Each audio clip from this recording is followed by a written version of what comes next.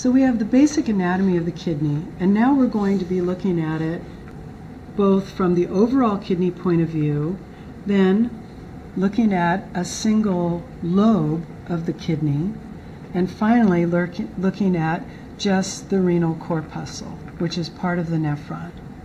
Let's start with an overview. We've got this outer zone, which is called the cortex, and the inner zone, which is called the medulla. In the medulla, we will find structures called renal pyramids, and we also will find structures that are called renal columns. Urine is made between the cortex and the medulla, and it gets gathered here at the renal papilla by minor calyces, which join major calyces, which will join the renal pelvis. Then finally the urine will be sent down the ureter to the bladder. Let's look at the path of blood flow through the kidney, starting with the larger blood vessels.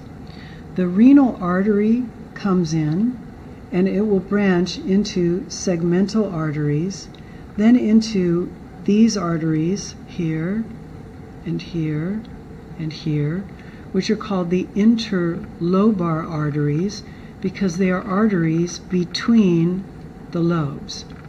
The interlobar artery is going to branch, and each branch makes a little arc over the renal pyramid.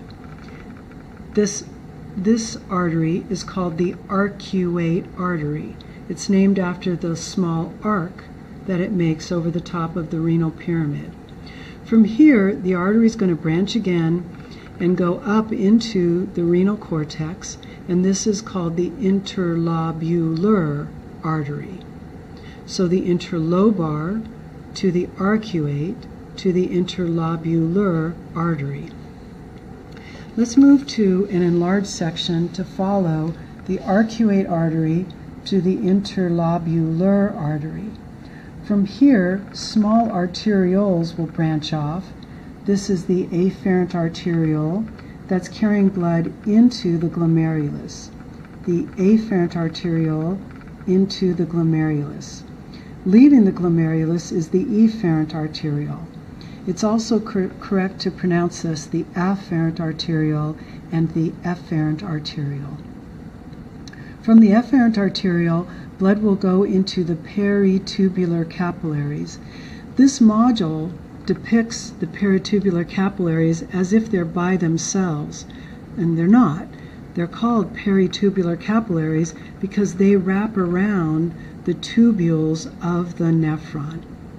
After leaving the peritubular capillaries, it will be caught up into the interlobular vein, then going to the arcuate vein, and from the arcuate vein, let's go back over to the larger model. From the arcuate vein, it'll go down the interlobar vein to the renal vein. Now, let's look at the smaller structures that we see here in one lobe. Again, this is the renal cortex, and this is part of the renal medulla. This specifically is a renal pyramid. The dividing line are the arcuate artery and vein. And in here, we see the smaller blood vessels we discussed, and then depicted here in white, we see the nephron and the collecting duct. The nephron has different parts. The part of the nephron that is the beginning of the nephron is Bowman's capsule, and it's also known as the glomerular capsule. And it is a catch basin for the fluid that is being squeezed out of the glomerulus. From here, the first place that fluid that left the glomerulus is going to go is the proximal convoluted tubule. It's called proximal because it is connected to Bowman's capsule, and it's called convoluted because it has this whirligig sort of shape. After the proximal convoluted tubule, we have the descending limb of the nephron loop, then the ascending limb of the nephron loop.